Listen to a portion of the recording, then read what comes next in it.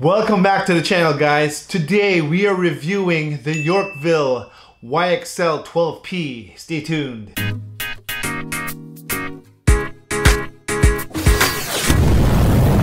Now you know the deal. If you're new here and haven't been on my channel before and you like this kind of stuff, DJ gear reviews, DJ gig vlogs, DJ tips and stuff like that, make sure to like and subscribe down below so I can keep making videos for you guys, alright? Let's get right into it. Now this speaker has been out since COVID, so there's not a lot of reviews out right now with this speaker. This is more of the budget line of Yorkville speakers. In my opinion, the best bang for its buck. For new DJs especially, you guys will love this. Like, the bass response is really nice and boomy.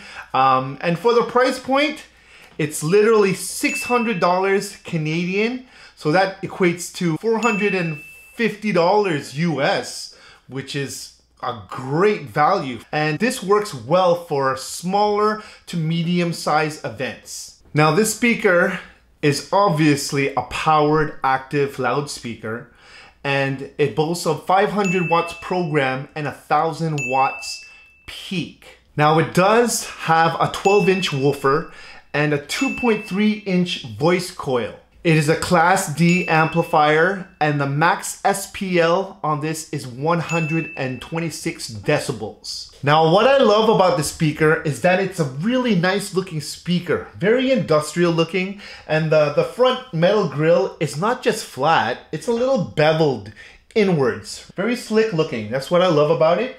And it's made out of polypropylene plastic, so very hard plastic. Has a few handles on the sides and on the back. There are a couple of ways you can set the speaker up. You can set it up like this, straight up and down. You can set it on its side as a monitor. And then you can set it, of course, on a pole, a speaker pole. But there's an extra feature on this. It also has an angle pole mount, another hole that you can angle it downwards toward your audience if you need to. It also has Bluetooth, so you can literally just pair it with any of your Bluetooth devices. Now this speaker only weighs 37 pounds, so it's pretty light comparably to the other 12-inch speakers in its class. Yorkville doesn't skimp on their quality. All the stuff that they make is quality, and this is no exception. Now I didn't touch on a lot of the specs of this speaker. If you want to see all the specs, I'll leave it right now on the screen so you can take a look and pause it at any time in this video. There's a lot of stuff going on the back of the speaker in the mixer section, so let's take a look. Alright guys, so here's the back of the speaker now, the mixer section. As you can see, there are 3 channels to this speaker. And the first channel here has the dedicated instrument channel, and you can plug in 1/4 inch or XLR as well as line level. And then there's also clip LEDs right here on the top of each channel, so you can see them when they are clipping. Channel number 2 is the same as the first, XLR and 1/4 inch. The third channel though is the dedicated aux in channel, so you can plug in straight with a 1/8 inch headphone jack into your device and control it from there, or alternatively you can use Bluetooth, pair it to your device through Bluetooth.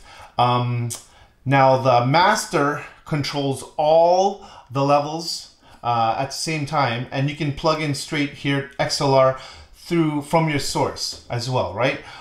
You have the button, the stereo button right here below it, so you can go stereo or mono. Right here is the link function, so you can link to a sub or another speaker. Right beside that enables the actual mixer, so if you press it, you can use it literally. You don't have to bring a separate mixer. This is the sub button, so if you're using a sub, you can plug in straight to here, and it'll literally take all the sub frequencies from the tops and put the sub itself, so 100 hertz, right? Here now we have different modes of the speaker. The concert mode is more for singing, more for vocals. It'll bring out the highs and mids. The club mode is more for DJs, more bass heavy stuff. The monitor mode is you'd put it on its side, and then same thing, almost close to the concert mode where you'll hear more of the mids and highs as well. So that's pretty much the back of the speaker. And then at the bottom here, we have, of course, the plug to plug in your IC cable. It's not, unfortunately, battery powered. And then here's the power switch right here, on and off. So I did take this speaker, and actually I have two of them. So I did take them both out to a wedding to test them out, just to test the waters and see how they do. And let's take a look how they did. All right, guys, so today we are doing another wedding. This room is it's a sizable room. We are using the Yorkville YXL12Ps today. We're gonna check them out. We're gonna check them out throughout the night, and yeah, we'll see how it stacks up. And if we can do it in this room is fairly large. It's 150 people.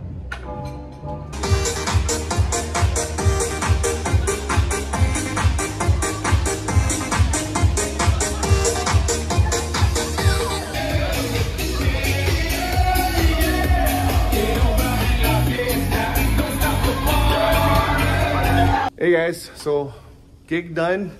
YXL12Ps, they did the job. They peaked a little bit when I pushed them. The bass was limiting, and then it would disappear and then come back, but other than that, it did the job. So what did you guys think about the speakers? Not bad, right? Now, I do love them. They are great. A lot of pros to them, a lot of features. Yorkville didn't skimp on the features, and with the price point, oh, a lot of DJs, new DJs, and even veteran DJs will jump on this for sure. Just because of the price point, the value, the output, it's great. But I do have a few cons. I just want to be honest with you guys. Now, at my wedding, I was using an external mixer to control them. And you know, with external mixers, you get a little bit more headroom. Now, with this speaker, it sounded amazing at low and medium volumes. So when you're not pushing them really, really hard. And when you put them on that club mode, whew, they bang. You don't need a subwoofer for small, medium events with these speakers. Now, I did find when I started the dancing and when I started pushing them though, that the bass response kind of rolled off. It didn't really give any more bass. The bass was already great, but it just didn't give more, right? I was pushing the levels. Now the highs and mids would get a little bit louder, but the bass, it just rolled off. Pretty sure there is a limiter in this speaker. Most speakers do. So that's what I find at high volumes, that it limits. There's a limit to it. I guess for more medium, larger size events, I would recommend to have a sub, at least one, possibly two, if you want to do bigger events with this. Now, another thing that I found that I did not personally like, now this is just me being nitpicky, the handles, and I guess I'm used to my QSC K12s, the handle being right at the top and being like center of gravity, right? You can move it and you can actually lift two of them at the same time. But this, the handle is awkwardly in the back. So it's almost like a lip that you have to carry, and then it tilts forward. So it's a little awkward. You can bring two of them, but it's a little awkward. And then it has handles also on the sides. So you won't be able to carry two of them if you're carrying the one. And then there is another handle on the side, so you can carry it on the side. And it's pretty lightweight, but it's just me being nitpicky. Those are my cons for the speaker. But overall, this is the best budget speaker out on the market right now. So if you guys are looking for something budget, this is it. If I was a new DJ and I was starting out, this is the speaker I'd get. At the price point, you cannot be beat at all.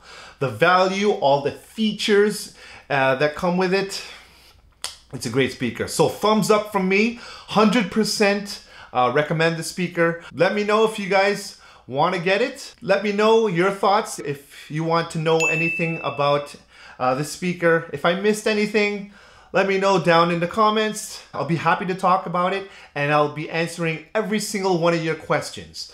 All right, so if you like this content, please make sure to subscribe and like this video so I can keep making videos for you guys, all right? This is DJ9 signing off, and I'm out.